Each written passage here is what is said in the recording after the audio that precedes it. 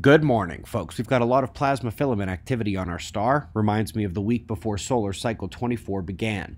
We've got news around the world and into deep space, so let's go to spaceweathernews.com and find the last 24 hours on our star with coronal holes and only minor activity amidst and around those dancing filaments we saw at the start. We have been watching the solar wind from coronal holes, and over the last day, while plasma speed continued its descent, we saw minor density fluctuations leading an active phi angle in blue. Minor turbulence in the heliospheric electric field and geomagnetic conditions remain quiet this morning. Folks, while mid-range earthquakes are spread pretty much all across the western Pacific portion of the Ring of Fire, this is the main concerning cluster in the eastern half from yesterday, hoping for this to die down rather than ramp up today.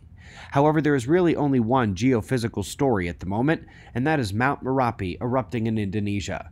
It's one of the world's most active volcanoes. It's putting on a lightning show in the ash cloud. It's creating a tremendous plume. It has deposited ash on the nearby villages and sent molten rock buckshot across one side of the mountain while a river of fire snaked down the mountain valley carved by previous eruptions of lava. Pyroclastic flows can be seen on some of the dozens of videos posted online in just the last few hours. Want to come to Australia next because this one storm has been lost in the land for days. Not only is it very slowly making its way southward, but its connection to equatorial vapor flows keep feeding it moisture, and that's not going to stop until long after it's done with the southeast. Meanwhile, since only the heat portion of the weather extremes gets reported in the news these days, I'll continue reminding everyone that we're so sick of snow here in some parts of the Rockies. Our records, the cold direction, are not only being largely neglected in the media, but somehow what we're dealing with just feels more dangerous than having a mild winter. Let's go to the science articles and start with the sun most appropriately, getting better monitoring and modeling of solar energetic proton storms. We've recently seen how these have some of the greatest soon-to-be included in climate models heating components of space weather.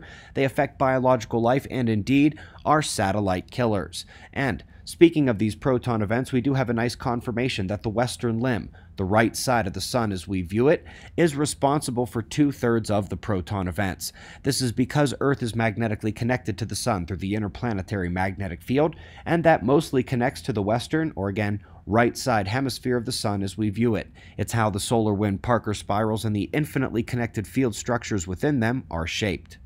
Up next, let's be clear, the merger hypothesis expressed here is the best option under mainstream astrophysics and cosmology, but they saw no such merger. What they did was find a peculiar massive white dwarf star, which is not only an oxymoron, but one might expect a star of unexpected size for its spectral class to also present other surprises, or at least I'd think so. Apparently, they want to explain them with a merger event. Very quick mention about the W1st article in today's link list. It is one of the upgrades from Hubble. It is the upgrade from Hubble that gets forgotten about in the fervor over James Webb, but I think it's going to be one of the things that reveals plasma cosmology at the galactic and circumgalactic level. Scientists have seen a planet forming around a star in a binary system and are puzzled by the lack of effect of the binary on the forming planet. Almost like the electromagnetic environment of each individual star is more controlled by the central engine of its own system or something. Imagine that. Do you remember those cotton candy planets? The ones so light and fluffy that they've baffled scientists. Well, what if they are just ringed systems at an angle?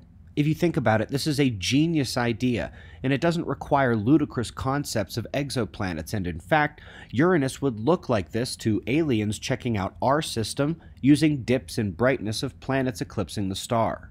Uranus rings would make it look fluffy indeed, and this is a much better concept than those ultralight, quote, cotton candy planets. Up next, we're going to Gaia, and the conclusion by the European Space Agency is that the warp to the galaxy must have been caused by a chaotic galactic merger. Who cares? It's basically a perfect ripple all the way around. Let's blame chaos and gravity for it, right? Well, they correctly state that the intergalactic fields and massive halo around the galaxy cannot account for it, but they've mixed up two letters in intergalactic fields. Should be intragalactic fields, the intrinsic coherent large-scale structure of the system, including the galactic current sheet, which would indeed account for the perfection they're trying to explain with a chaotic cosmic collision. Leave it to Harvard engineers to take on turbulence in an incredible way. In what I hope can begin to spark your imaginations, this can be applied to basic fluid dynamics, or plasma cosmology. Not only is this fun to look at, but they've mapped the small-scale activity in there and found many things many of you will recognize, like the perpendicular filamentation, the nodes spinning alternatively on either side of the split. As Dr. Peratt showed with plasma discharges, the filaments begin to interact with one another and break into smaller and smaller filamentation structures. Imagination activated. Lastly, we've got 2 climate points you won't hear on CNN today. Turns out sea level rise was the same in the 1800s, pre-industrialization, for the portion of land, the entire portion studied here, indicating its post-glacial rebound and not actually a change in the seas. And speaking of which, want to know how to kill this planet?